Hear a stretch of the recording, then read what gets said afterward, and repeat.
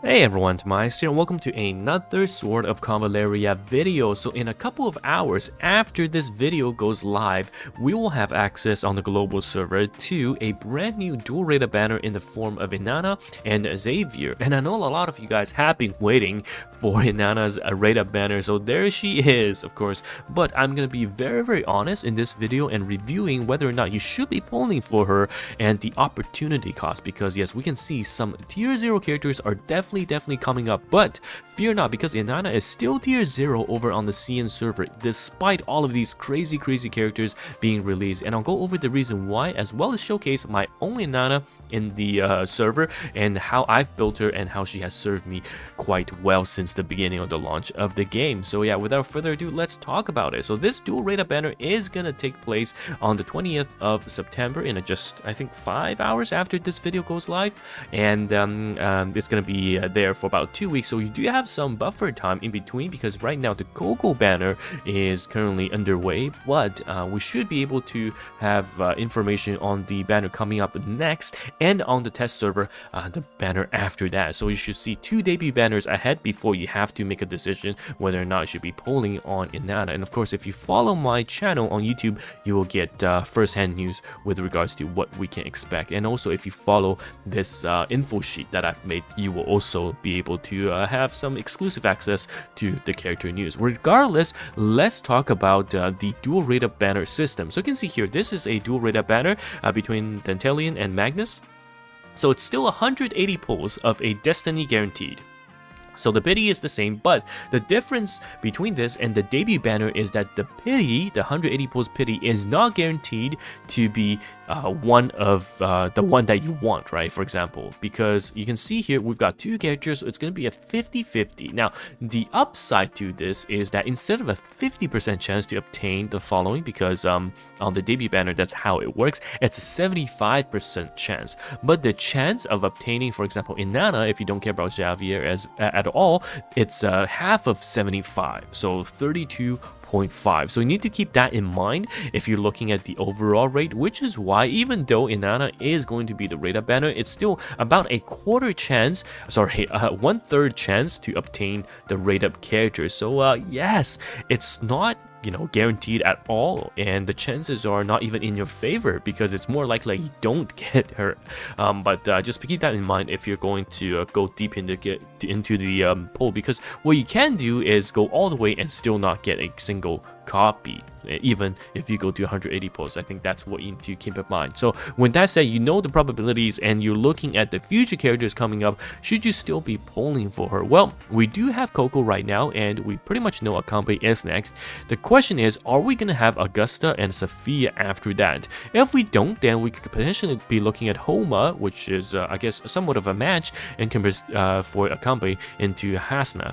Now, if that is the case, then technically you could go for Inanna, and I'll talk about Inanna's mechanic and why she's so strong in a bit. But in my honest opinion, you could go for her. But one of the key things you need to understand is that she is not a debut character, which means she has been in the standard pool for quite some time, and you will be able to exchange for her via selectors. Now, if the developers celebrate the 1st anniversary, give us a free selector, or you know, there's a big drama or a big mistake happening, and the developers compensate us by having giving us a selector, then you can pick her up. And there's also a purchase pack in the game as well that you can use to select Inanna, and that's what I did. Okay, so you can see that I do have Inanna, and I've been using her since the beginning of the game, and she has served me really well. And the reason why she is going to be pretty much top tier until in the future even is because of this Princess Prayer skill. Now, not only can she heal the rest of her team,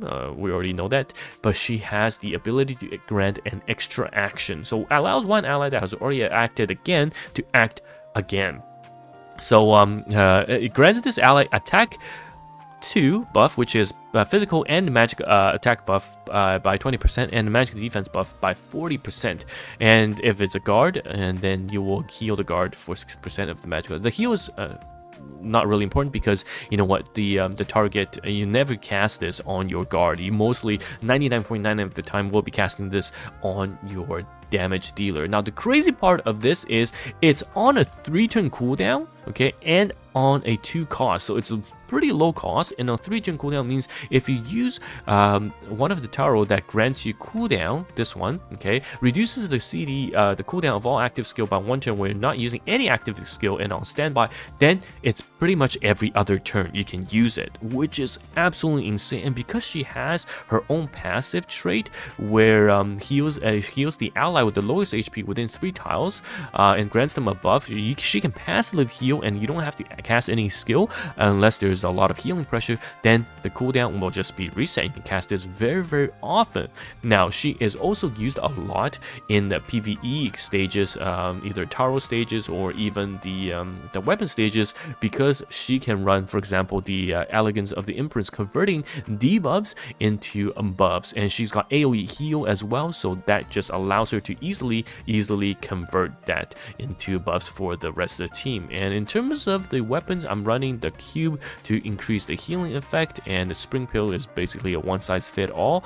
And then the loadout, I have the heals and the summoning of the guard, and this guard is super helpful, drawing aggro, tanking hits, and just overall she is such a versatile utility character.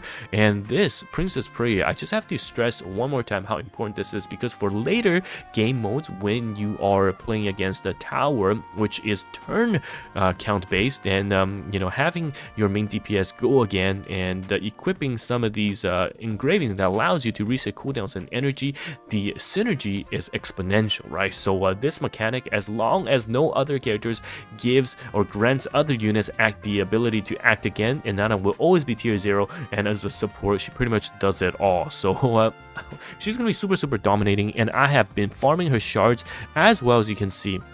And at 5 stars, she will of course heal 2 allies instead of 1 with the lowest HP, and grants them a level 2 debuff for 2 turns.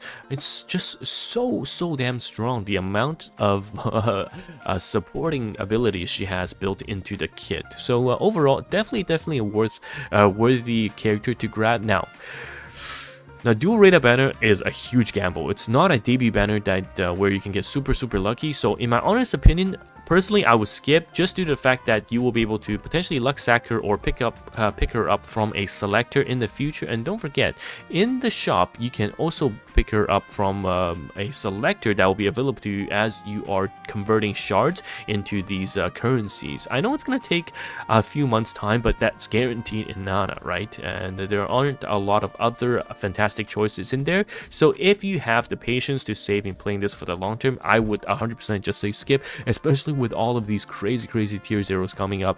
We've got Coco and a company next, and if we directly go into Sophia and Augusta after that, oh my goodness, that's gonna be quite nasty. So yes, looking at her, even though she's a tier 0 character, I personally just want to say that you ideally want to save if you are free to play or small spender. Now, taking a look at the PvP tier list, this is translated from the CN guide and done fantastically by Potato Sourdough. You can see Inanna is 9.7 the PvP score rating. So even if you are looking to pull for PvP and Xavier is going to be your choice, he's still only a 7.2 score character. So yeah, I think the choice is very obvious. Only if you are spender or if you trust your luck sacking going for Inanna. Otherwise, I would personally just save, but she is definitely worthy of a tier 0 spot in your roster, and she is going to have a very long future of valuability as well. So yeah, let me know your thoughts, and thank you guys once again for watching. Best of luck with your pulls if you're polling, but otherwise,